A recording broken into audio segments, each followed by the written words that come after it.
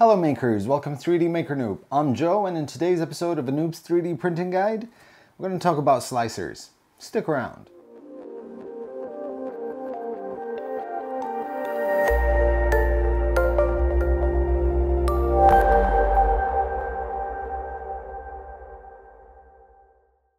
Welcome back makers. So after the first few episodes, we've kind of set up the machine and did a test print of the SD card that came with the printer.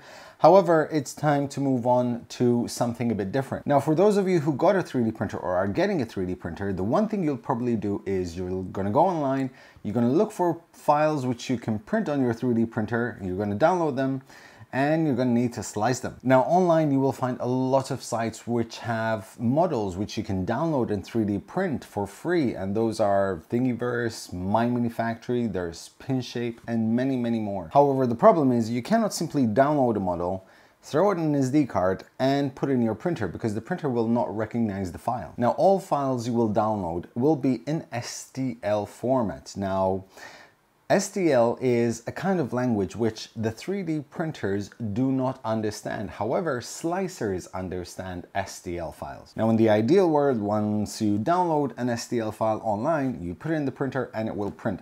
However, even if the printers would understand that language, all printers are different. They come in different shapes, different sizes, different models. You have deltas, you have Cartesian, you have many other types of 3D printers. So it's not a one-size-fits-all solution. So how do you get a model from the online libraries in STL format and get it to print on a 3D printer? That's where slicers come in. Now a slicer is a software you can download online. You install it on your PC and it pretty much converts STL file into a G-code file. Now G-code is what 3D printers use to print. Think of a slicer as a translator. He's going to grab one computer language, which is STL, and he's then going to translate it in a language which the 3D printer will understand, and that is the G-code. The job of a slicer on a high-end technical level is to give the 3D printer instructions on how to print the model. It will tell it at what speed, where to start printing, how much filament should be extruded, how much layer height, how much infill, how many parameters, what are the temperatures it should be printing at, how high the temperatures of the heat bed, and many other things in order for the 3D printer to successfully complete a 3D print. Now, a slicer, as is self-explanatory, is a software that will slice a model. It will slice it in many different layers. These layer heights, or the amount of layers that a model will have,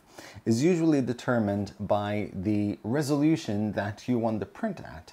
So one of the standard resolutions is 200 microns, which is 0.2 of a millimeter. So it's 1/5 of a millimeter. So if you have a model which is 2 centimeters high or 20 millimeters high, and you slice it in 200 micron layers or 0.2 millimeter layers, it means that you will have 100 layers for that model, meaning that the printer will do 200 layers on top of each other to complete the model. Now, something extremely important to remember is that 3D printers work on metric measurements, not imperial measurements. That is the only way 3D printers work. So if you're in America, I would suggest you start ditching the inches and start going for centimeters. Now, there are many slicers available online. Most of these are free to download because they are open source. Now, open source mean, yes, they are free to download, but they're also free for communities to tinker with. Maybe they want to improve, maybe they want to do a custom version.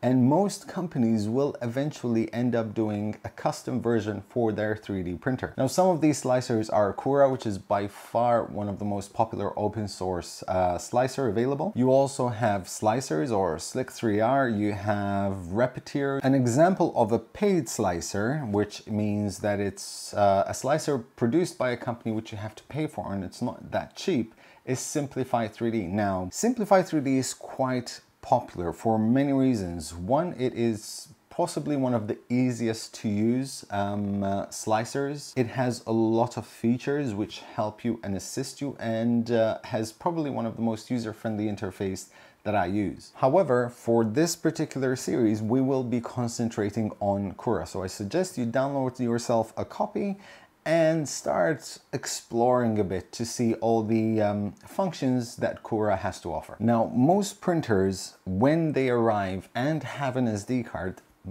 most of the times, not always unfortunately, but most of the times they actually have the software to install on the SD card itself. Sometimes it's Repetier host and sometimes it's Cura. Now, usually when they have this software pre-installed, they also have a personalized profile for the printer you are using, meaning that once you install the software, you already have a lot of predetermined factors like the build plate size, where does it home, all the attributes that could make this printer print successfully. Now, unfortunately, not every printer will have this software on the SD card, or an SD card for that matter. So you would have to download the slicer yourself and then set it up. But setting it up is actually not very complicated, because usually what you tend to do is simply set the bed size, you set the height, and you tell the printer where the home is and also the communication rate. These things can tend to get quite complicated, so I will get into these subjects on much more depth in coming episodes. But for today,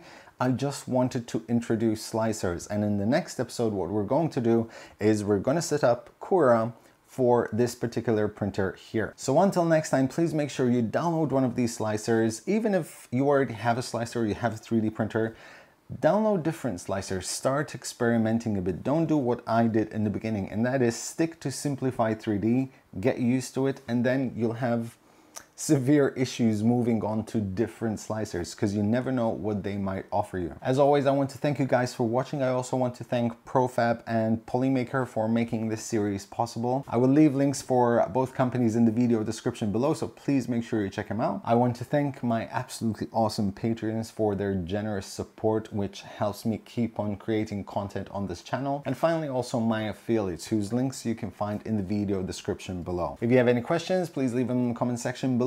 In the meantime, like, share, subscribe, and as always, happy making, guys.